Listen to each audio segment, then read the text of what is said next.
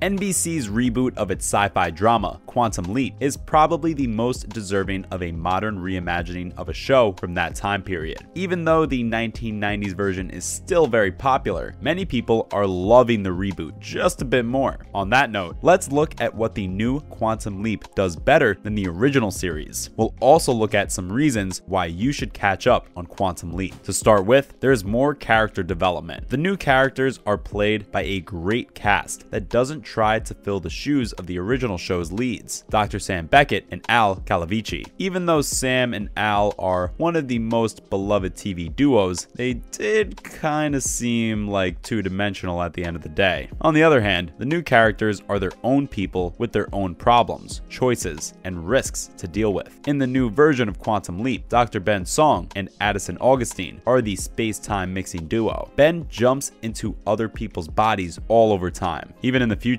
and Addison helps and supports him as both a hologram and Ben's fiance. It looks like most of the time, the power couple is out of sync. After all, Addison and her military skills were supposed to go into the quantum accelerator, not Ben. When Ben remembers that he's engaged to Addison and they start to talk again, there are some interesting moments that we've come to love in the new series. As Ben jumps, his openness and vulnerability make Addison fall more and more in love with him. Ben seems to forget quickly how serious and quiet he used to be, especially when it comes to his past. His Swiss cheese brain has another benefit, which is that he can't remember why he rogue leaped, and this reason may be the thing that saves or breaks up their relationship. Coming up, it focuses on branching out to more characters. What a lot of people appreciate is that this leap depends less on that core relationship. The original was mostly just about Bacala and Stockwell, but in this version, the team grows to include all genius grunts, led by Herb Magic Williams, a character from a beloved two-part episode of the original. Herbert is the team's all-around best boss and the father you always wanted in the present. He's also willing to do anything to protect the people and also his people. When the government wants to shut them down, it's Magic's life on the line, and he lays it down with the zeal of a saint. In episode 7, O Ye of Little Faith, we found out that a fan-favorite character, Jen Chow, is as close to Magic's own daughter as she can be without changing her birth certificate. Jen impresses with her quick wit, style, and good security knowledge. She often works with Ian Wright, who leads the team in loyalty and gift-worthy ad-libs in the best scenes. In the new Quantum Leap, the characters have the potential to be flawed and change. After the first 8 episodes, nothing is predictable, and that goes for these story arcs as well. What's more, they're more into rule breaking. Those who watched the first series and remember how quantum travel works will remember that lifespan leaping only went to the past, to the waiting room. In the new series, none of these old rules can be taken for granted. In Salvation or Bust, Ben goes back to the late 1800s. There, he meets another leaper who tells him to stop following him. It makes sense that the episode that breaks the lifespan rule is also the one in which another leaper who could be bad shows up. When you look at the original show, they didn't go there until season 5. Back at the new project in the present, Ian and Jen explain that Ben isn't jumping deep into the past, but that his rogue code is planning a slingshot space-time travel path that will land Ben somewhere in the future. Not only that, but the other leaper may also be using Ziggy and the project's own accelerator to jump through time and access the team's equipment from some point in the future. So in this new version, all time and any time are both possible. Then comes the waiting room. In episode 7, we see Ben fighting a demon and a murderer at the same time. He looks in a mirror and has a conversation with the man whose body he has. Whether or not this is a new way to explain quantum entanglement theory, it's clear that the reflection has free will as he waits on the other side of the mirror and stands in the same room as Ben. Lastly, the show brings in changes to fit with the times. It seems like Ziggy is having a hard time on the new team, and she often breaks down. Addison's hand link to Ziggy is not as impressive as Al's gummy bear version. We see that Ian and Jen can't get rid of a bug in Ziggy, so Addison and Ben have to rely on their own instincts, and more than once in 8 episodes, on paper maps. In the present, Ian can follow Ben's progress when Ziggy can't because of websites and the disappearance of the news story about the old outcome. So Ziggy's character in Quantum Leap seems just like any other person, but the new Ziggy is not as trustworthy as the old one. She has also changed. But then, when you think about it, why would you use AI to do something that a Google search and the internet can do? Ziggy may be more vulnerable now, but she's also flexible and willing to let others do things for her. At the end of the day, Quantum Leap is definitely bringing in modern day adjustments to the show, which have ended up giving it way more depth than the original series. And now, let's look at some of the reasons why you should catch up on Quantum Leap. First up, the lead has a lot of character to him. We know Scott Bakula can't be replaced, but Raymond Lee's Ben is still a good lead. He's a genius in science, has a perfect memory, speaks multiple languages, and is also a pretty regular guy, which makes him easy to root for. Ben's ability to understand other people right away is probably his best trait. It's also what lets him adapt so quickly to dangerous situations that have forced him to be an undercover cop, an astronaut, a boxer, a bounty hunter, an aging Wild West gunslinger, and the list just goes on. He's the same character, but the kind-hearted Ben, who's been making all those jumps, isn't quite the Dr. Ben Song we met at the beginning of the first episode. That person went into the time travel machine before it was fully ready, and he didn't tell anyone, not even the person he's engaged to. Then we see him losing his memory because of the jump, so he struggles to explain. But the split in his personality shows that this guy has more than one side. Up next, Team Quantum Leap. Rarely did the 1990s show go back to Sam's own time. We've talked about the reboot branching out from just the adventures of the duo before, but other than that, the home team is a big part of the action in the new Quantum Leap. There are subplots about high-tech wizardry, keeping Ben's illegal leaping a secret from the government and military, and just being co-workers who care about each other. This is shown in scenes where Magic, Jen, and Ian work together to cheer up Addison, who misses Ben and is constantly worried about keeping him safe, but is also angry with him for obvious reasons. There are also bonding moments, like when Magic tells Ian his personal reason for restarting the Quantum Leap program, which is that he has a host for Sam while he was in Vietnam War, which is a nice nod to the original series. Finally, the setting and the format of the episodes is pretty cool. We'd like to think the Quantum Leap writer's room is dominated by a giant whiteboard with potential leaps written around it. These are then narrowed down to destinations that offer the right mix of drama, humor, and danger, as well as the chance to move Ben's emotional journey forward a bit. So far, the show has shown Ben helping the people of a rough and tumble Wild West town work together to defeat a common enemy, and in a Halloween Exorcist homage. This is clearly a nod to classic Quantum Leap's fondness for working in horror themes from time to time, because it showed skeptical science guy Ben looking into the world of demonic possession. We know that the new Quantum Leap is a lot different from the old show, but it's smart that the basic structure of Ben's leaps is the same as Sam's. This basically means that to get to the next story and hopefully back home, he has to figure out who needs help and then figure out how to help them, all while a clock is ticking. Each episode ends with a quick look at what he'll be facing in the next one, and this gives us a mini cliffhanger every time. That's a wrap for this video. What do you think about the Quantum Leap reboot? Let us know in the comments below. Also, be sure to give this video a thumbs up and subscribe to our channel for more videos like these. See you in the next one.